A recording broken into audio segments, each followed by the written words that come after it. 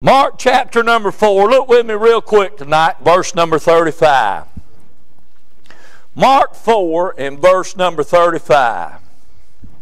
Bible says, in the same day, when the evening... Wasn't that a great message? I got to stop right. I'm trying to mind the Lord. Was that not a great message? Pastor just preached. I feel like an appetizer following the main course, to be honest with you. That was great. Thank you, Pastor. I needed it. Verse 35, the same day when the evening was come, he saith unto them, Let us pass over to the other side. And when they had sent away the multitude, they took him even as he was in the ship. There were also with him other little ships. And there arose a great storm of wind, and the waves beat into the ship, so that it was now full. It might have been full, but it was still floating. Yeah, look at that. That thing was slammed full of water, but it was still afloat. I'll let you meditate on that. In verse number 38, and he was in the hinder part of the ship asleep on a pillar. And they awake him and said unto him, Master, carest thou not that we perish? And he arose and rebuked the wind and said unto the sea, Peace, be still. And the wind ceased, and there was a great calm. Mind you now, the boat's still full of water. Yeah, it was. Verse 40, and he said unto them, Why are ye so fearful? How is it that ye have no faith? And they feared exceedingly and said one to another, What manner of man is this, that even the wind and the sea obey him? Look with me, chapter 5, verse 1. And they came over unto the other side. Before the other side could ever be a reality to those that were on board that ship, there was some things or something that had to be realized. And that something is this: God was in complete control of what was going on. And that's something we often refer to as being the sovereignty of God. Now, according to Webster's Dictionary 1828, by definition, the word sovereignty means one who has supreme power and having possession of uncontrollable power, having possession of uncontrollable power, of which absolute sovereignty belongs to God and God only. In other words, just the bottom line, he's got it under. It's in check. He's got it under control. When Jesus said in verse 35, "Let us pass over to the other side," he was speaking with extreme sovereignty, and that settled it. In other words, everybody on board that ship could have went in the hinder part of the ship and went to sleep just like he did, because he had it under control. He said, you're going to the other side. Right. Now I want you to lock and load that tonight. You are going to the other side. Glory. That word sovereignty, when you mention that, I noticed some of you kind of twitched. A lot of people get real nervous when you mention the sovereignty of God. But that's all right. One thing about sovereignty, it does not relieve you and I of a personal responsibility. Right. See, God has made every one of us a free moral agent tonight. In other words, we have a choice in certain things in our life. Now, anyone that wanted to get into that boat could get in it. Would you agree with me? Anybody want to get in could get in. But I'm not the sharpest knife in the drawer, but I do know this. If they wanted to go to the other side, they had to be on board that ship. Right. They had to get into it. Right. Now, I notice this, and I want you to notice something with me. Mankind's got a responsibility, and that is to get into the boat. To get into the ship. That's mine and your responsibility. Listen, I can't make that decision for you. You can't make it for me.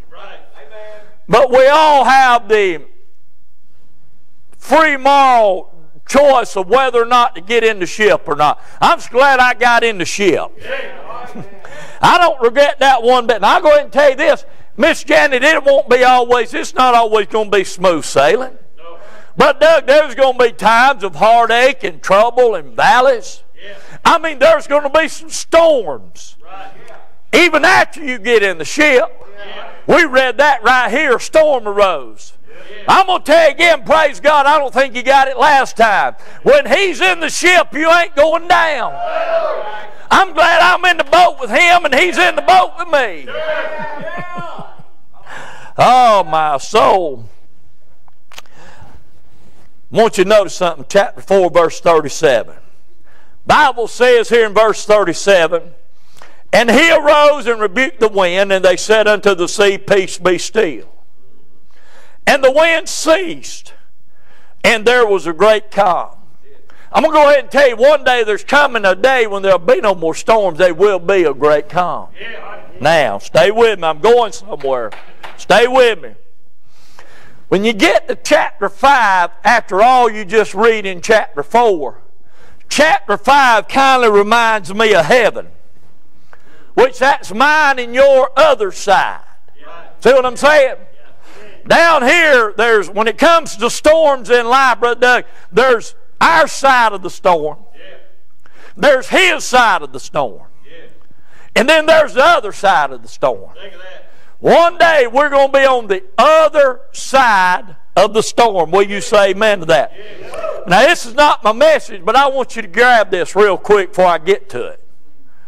It'll help you understand where I'm going with this.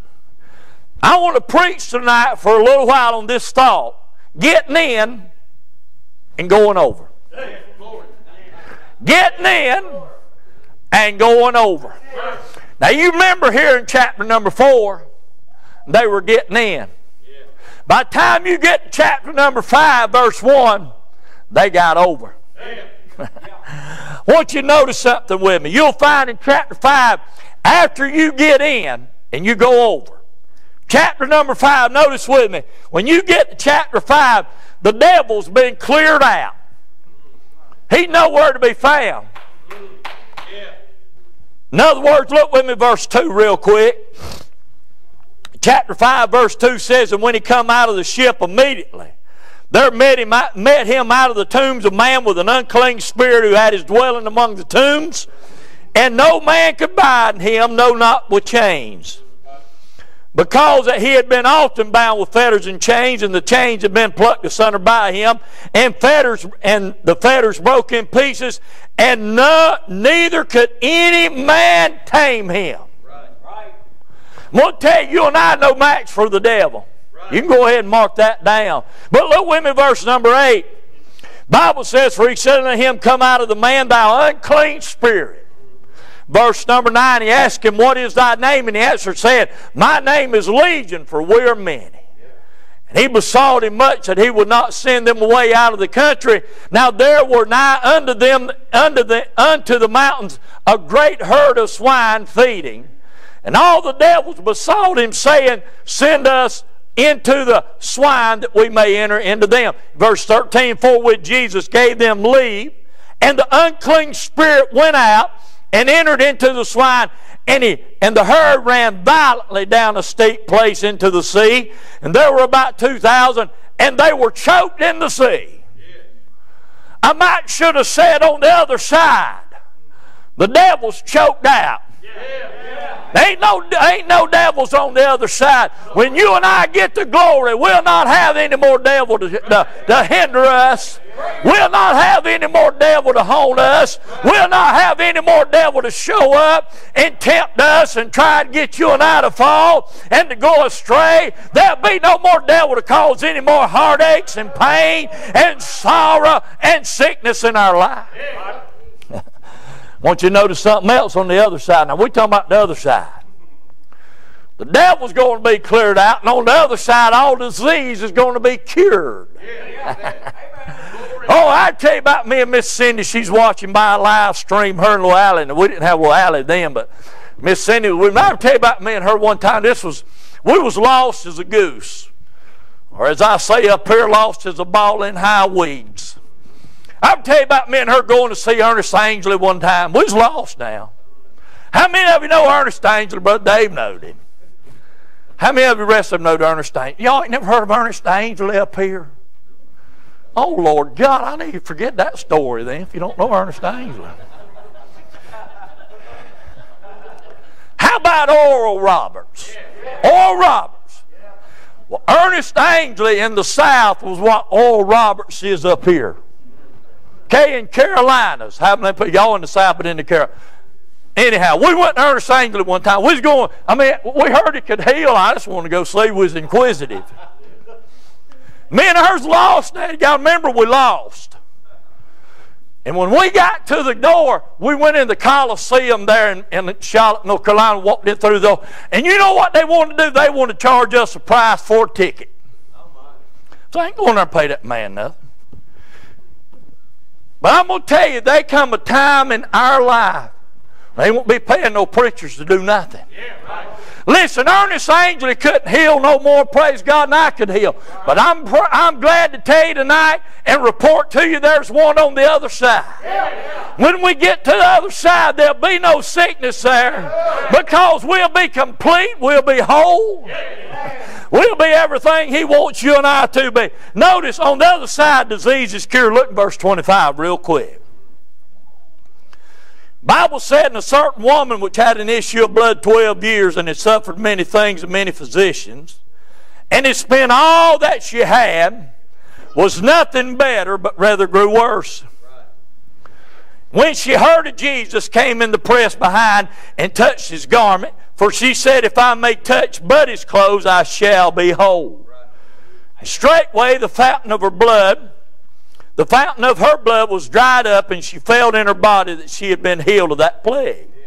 Jesus, immediately knowing in Himself that virtue had gone out of Him, turned Him about in the press and said, who touched my clothes? Nothing gets by Him, does it? And His disciples said unto Him, thou seest the multitude thronging Thee, and sayest thou, who touched me? And He looked round about her, looked round about to see her that had done this thing. But the woman, fearing and trembling, knowing what was done in her, came and fell down before Him and told Him all the truth. It's always good to tell Him the truth. He already knows the truth. He just wants you and I to tell Him. So He'll know, praise God, we in agreement. And He said unto her, daughter, thy faith has made thee whole. Go in peace and be whole of thy plague. Listen, you go ahead and mark it down that I said it. On this Sunday night, on the other side, there won't be any Alzheimer's. There won't be any heartaches. There won't be any heart attacks. There'll be no cancer. There'll be no strokes. There'll be no sorrow.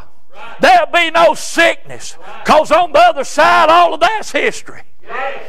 I never liked history in school, but when I get to the other side, I'm glad all the history is going to be behind me. I mean, listen, they won't be as much as allergies in heaven. Oh, listen, He's the one that cures all disease. Now, I know the sister back here, she's a chiropractor. And yeah, what? He said that. I didn't, sister. He said, Pastor said that. But on the other side, we won't need any chiropractors. I hate to tell you, you'll be out of business. We won't need any doctors. There won't be no need for hospital rooms. There won't be any need, praise God, for surgeons. There won't be any need for going to get your sinuses cleared out. Why? Because on the other side, there's not only no devil, but there's no disease. No something else. On the other side, death will be conquered. You got to worry about that. I don't worry about it now. See, death is just a vehicle. Kind of like Elijah whenever God sent that taxi down out of heaven. I can't help but think the Holy Ghost might have been riding on board and said, get in, we're going over. And Elijah got in, praise God, and they went over to the other side. Hey, listen, there's coming a day when the Lord himself will ascend from heaven with a shout and the voice of the archangel and the trump of God. One day we're going over to the other side, either by the rapture or by the way of the grave. Notice with me real quick, verse 21. Bible says, I got to find my place. Said when Jesus was passed over by the ship unto the other side, much people, you say, we're on the other side now. Much people gathered unto him, and he was nigh unto the sea. And behold, there come one from the rulers of the synagogue, Jairus by name, and when he saw him, he fell at his feet. He besought him greatly, saying, my little daughter, she lieth at the point of death, and I pray thee come and lay thy hands on her, that she may be healed, that she may live. Now look down verse 35. While he yet spake, there came a ruler of the synagogue of the house, certain which said, thy daughter's dead, why troublest thou the master any further? As soon as Jesus heard the word that was spoken, he saith unto the ruler of the synagogue, be not afraid, only believe. And you know the story. When we get on over to verse number 41, the Bible said he took the damsel by the hand, and he said unto her, Talitha Cumi. I heard a black preacher preach one time on this thought, the little Talitha Cumi girl. That's what he called little Talitha Cumi. It was a great message. But he said unto her, Talitha Cumi, meaning damsel, arise. Notice the Bible said, which being interpreted, damsel, I say unto thee, arise. And straightway the damsel arose and walked, for she was of the age of 12 years. I wonder if that could have been that woman had the issue of blood for 12 years. I wonder if that might have been her daughter. You ever thought about that? She was 12. That woman had that issue of blood. That's just thought. That's just a little something for thought. Brother Jordan, that's something for you to think on.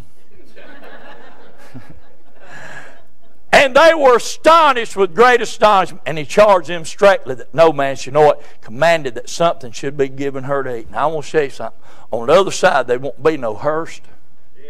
There'll be no graveyards. Morticians going to be out of business. Ain't no morticians in here, are there? One day, listen, the other side, there'll be no more death. No more separation. Every one of us in here tonight, we've had to say goodbye to somebody we love. Might have been a mom, a dad. Could have been a husband, a wife. It could have been somebody, acquaintance that we were real close friends with. But every one of us have experienced the sorrows of death. Brother Ray, we'll get over there. We won't sing anything about death. We're going to sing, everybody will be happy. We'll be happy over there. We will sing and you know, my wife said he don't need to be singing. But now I want you to notice something with me. Here's the message. Now I'm just going to be real quick. Why didn't everybody get in the boat? Go over to the other side. If you study this out, you'll find that the Lord didn't tell them to leave. Everybody that was among them that day could have got into the boats and went over to the other side. But why didn't they? I want to give you three things real quick. First of all, could it been some didn't get in because of the time? Look at verse 35.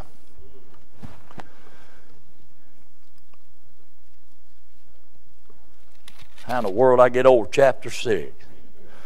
Lord mercy. Verse 35. The same day when the evening was come. Kind of late over in the day. Evening had come. I'm going to tell you one thing about getting in.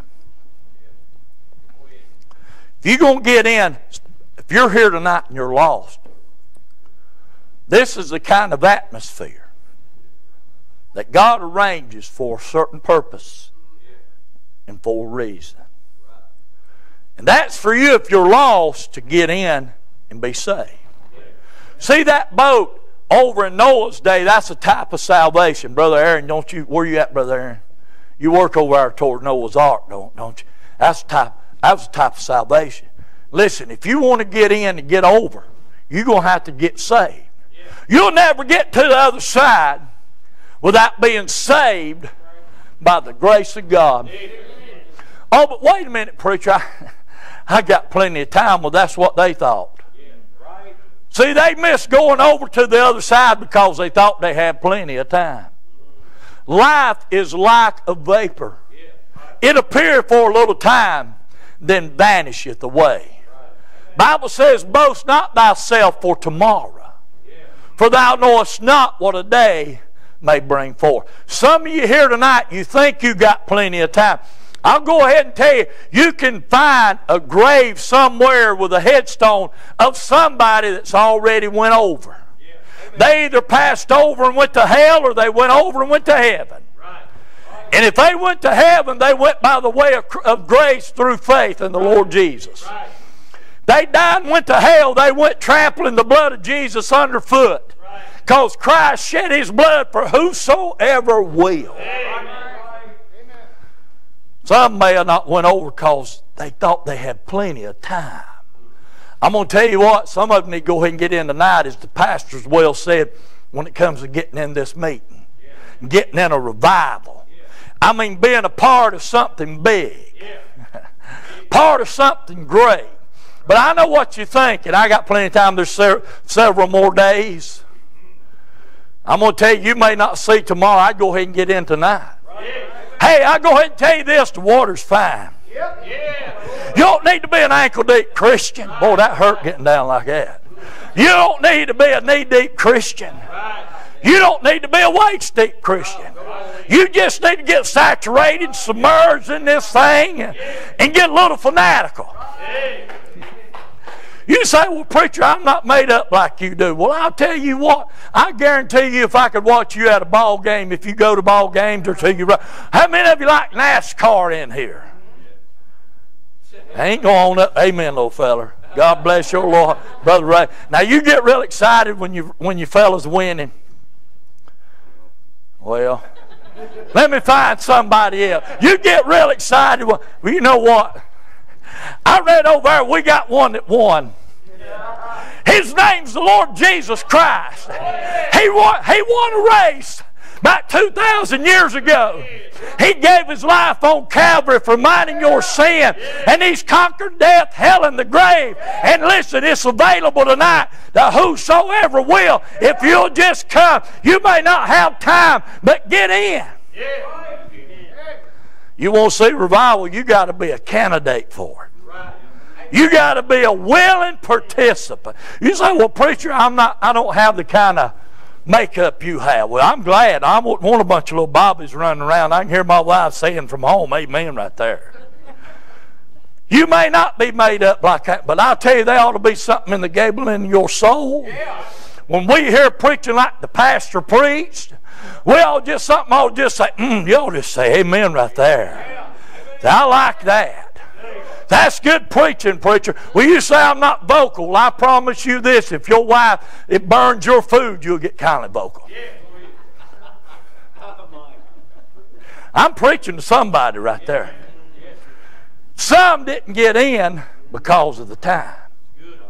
It's time to get in. I mean, really it is. I tell you what, there's such an atmosphere and excitement around here. Y'all just get in. You won't find this everywhere. This kind of atmosphere of God is right here. Now you think about that. God, out of all the places He could have stopped, He said, hey, I think I'm going to go down there to Immanuel Baptist Church and hang out with them folks a while. He's here. Say, how you know He's here? I feel Him. Say, well, preacher, our salvation, I'm not talking about salvation. I'm talking about feeling what we have sometimes. Boy, it's good to feel saved. It's good to know that my knows that I know that it knows that I know that I'm saved. Sometimes I just have to tell it. I'm glad I'm saved in the family of God. I'm glad I'm a candidate for whatever God wants and whatever God desires. But now's the time. It's time to get in. Some of you kind of looking at me strange. Some didn't get in because of the time. Now watch this. Some didn't get in because of the 12. What do you mean, preacher? Look with me real quick. Verse number 1. verse 1 of chapter 4. The Bible said, he began to teach by the seaside, and there was gathered unto him a great multitude, so that he entered into a ship. And he sat in the sea, and the whole multitude was by the sea on land. There was a whole multitude there. Now look with me, verse 36. And when they had sent away the 12, sent away the multitude, I wonder who sent that multitude away. Could it have been the disciples that sent them away? Look again. And they sent away the multitude. And when they had sent away the multitude, they took him, even he was in the ship, and there were also with him other little ships. Undoubtedly, the disciples sent him off. Now I want to ask you a question. The Bible says in Galatians, ye did run well. Who? Not what. For a long time I preached it. What? One day the Holy Ghost said, might pay if you go over there and read that one more time, and I did. And it says, ye did run well. Who has hindered you? Now I want to ask you, if you're here tonight and lost, who are you got your eyes on? Who's your hero? Who's the one that's hindering you? I'm going to tell you, we don't realize many times as God's people, and the saying stands true, many times we'll be the only Bible that some people ever read. Our life, our testimony says volumes. I'm going to tell you, I can't throw in the towel tonight. Why, preacher? Because I got 2 girls. 2 out of 3. And need to get in the family of God. They need to get saved. I don't know who they got their eyes on. But me and their mama going to try our best, and their sister, we're going to do our best to live right before. Because you see, somebody's watching you. Could it be somebody here this week won't get in this meeting and get involved in this revival because they got your eyes on you, and they say, hey, if everything's fine if so-and-so's right with God. Everything's good in my life if everything's good in their life. I want to ask you a question. God did not tell you and I to keep our eyes on Him, but He said look unto Him. He's the author. He's the finisher of our faith. Who for the joy that was set before Him endured the cross, despised the shame, and is sat down at the right hand of the throne of God. Keep your eyes on the Lord. He's the one. Who's hindered you?